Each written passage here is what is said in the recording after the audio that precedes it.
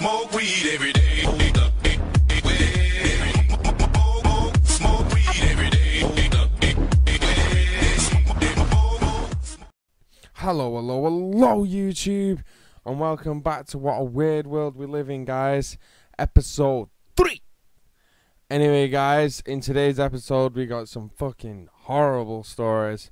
But I'm going to make sure that not all horrible stories. It's like I always say, I don't want you to leave and be like, now I just feel depressed. So I'll make sure I mix it up, guys. Stay tuned to the end and I will give you a high five. And yeah, let's jump into it.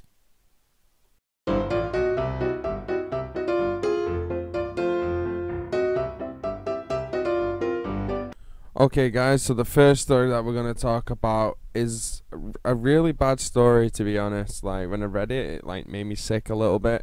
Also made me wanted to punch this motherfucker in the face, but that's not my choice. I mean, if I seen this motherfucker, I would punch him in the fucking face. But anyway, let's jump into the story anyway. So it's a story about a man being jailed for 17 years after images of him raping a toddler were found in a bag that he donated to charity. Right, well, first off, I'd like to say well done for donating to charity, and second of all, this guy, he don't even deserve to be living, to be honest, in my opinion. Harry Solver at 49 had handed a torn bag of belongings into a second-hand shop in Columbus, Ohio. However, upon inspections of the goods inside the Salvation Army, workers found 32 pictures of a naked child and the man sexually assaulting her. She is believed to have been between like 16 and 18 months old. I mean, like, god damn. Like, that shit is just disgusting. Like, wow. He shouldn't get prison. Just saying.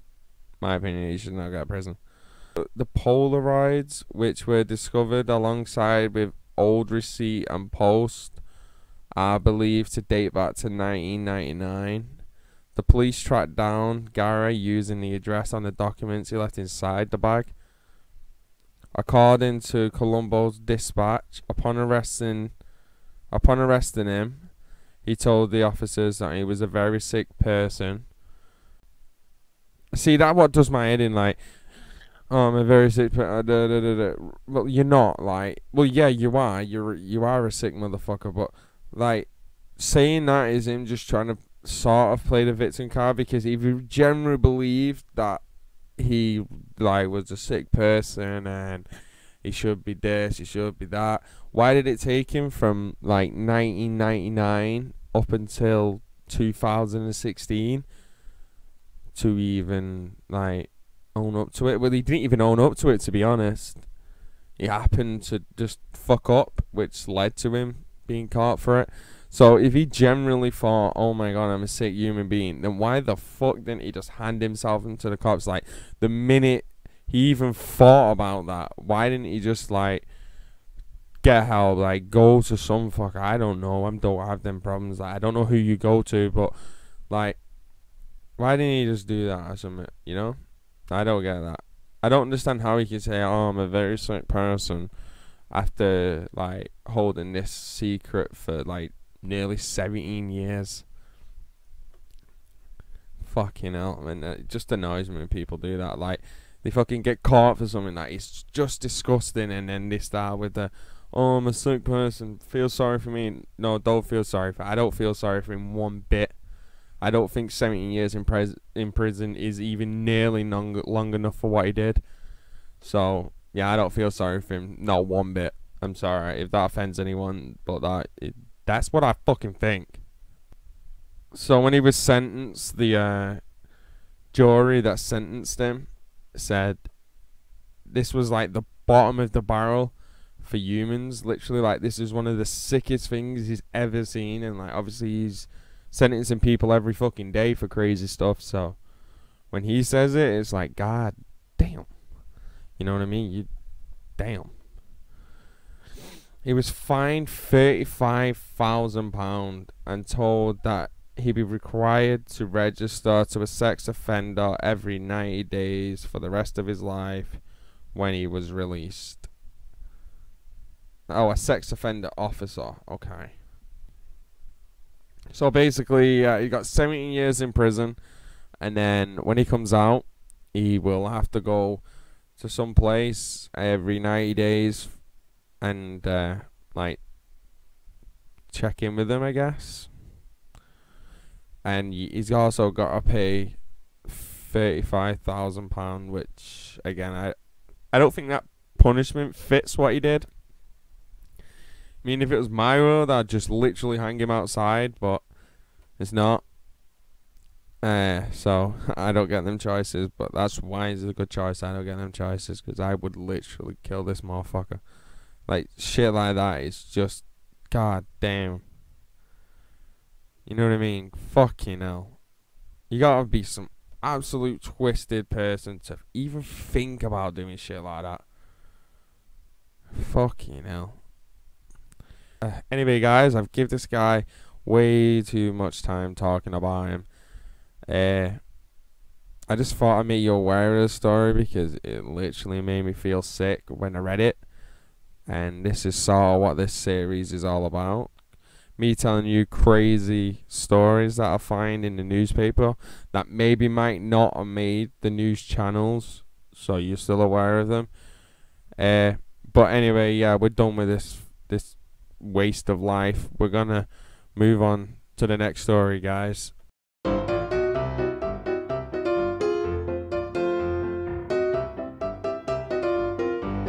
Okay, guys, so the next story is a kind of interesting one, because I can guarantee as a beginner, you'll be like, oh no. But then, like, the more I get into the story, I can sort of see why.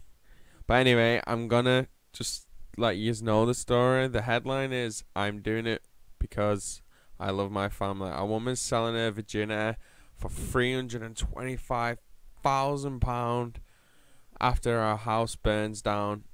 A woman is auctioning off her virginity for more than £325,000 to help her family following a devastating house fire. Catherine Stone, 20, left Seattle to work in one of Nevada's infamous legal brothels after spotting an advertisement on Facebook. There she is advertising her virginity for $400,000. However, she won't accept a bid unless she feels a connection with the person. Her controversial decision has left some saying sex should be for love. Sex for the first time should be for love, but she claims that is exactly what she's doing. And now that's clever now, because if you think about it, she's only really doing it to get money to help her family move out of burned home. So on the first look at the story, you're like, oh my god, how could you do that? Like, how could you openly try and sell your virginity? But to be honest, I can sort of see it why she would do it.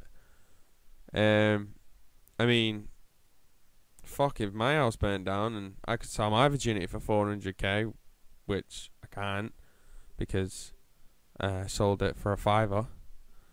Yeah, so if I could sell my virginity for $400k and my house burned down, god damn, I would sell that shit.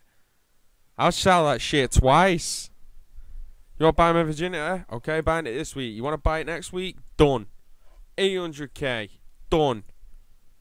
$800k for fucking Jesus Christ. So yeah, I can see why she did it. Like, and to be honest, I don't see anything wrong with it at all.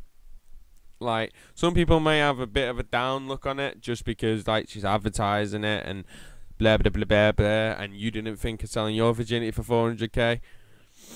Neither did I. I sold it for $250, and yeah, so I can understand why she did. There's a little clip I'm gonna show you guys now of her advertising it. So I'm gonna let you watch that, and then I'll talk to you when you come back. Hi, I'm Catherine Stone, and I'm from Seattle, Washington, and I'm here to sell my virginity. The whole reason I'm doing this is because last year my family's house burned down, and we were forced to live in the burned down house. I contacted Dennis Hoff last year, and he agreed to help me sell my virginity here at the Love Ranch. Are you back? Yeah, you are. I see you. So now you've seen the video. I told you the headlines. She's selling it at a brothel with some guy called Dennis Hoff. Apparently, he's like the biggest pimp in Nevada. Apparently, he owns all these brothels. So yeah, he said he'll help her sell it as long as he gets a 50% cut. That's 200 flipping K. Just to let her do someone in one of his rooms. Shit, you can do someone in one of my rooms. Do it for the tenner. Nah, all jokes aside, guys. Yeah, so I don't see anything wrong with that at all. Like, fuck it, you know, do what you gotta do to help your family out. I would.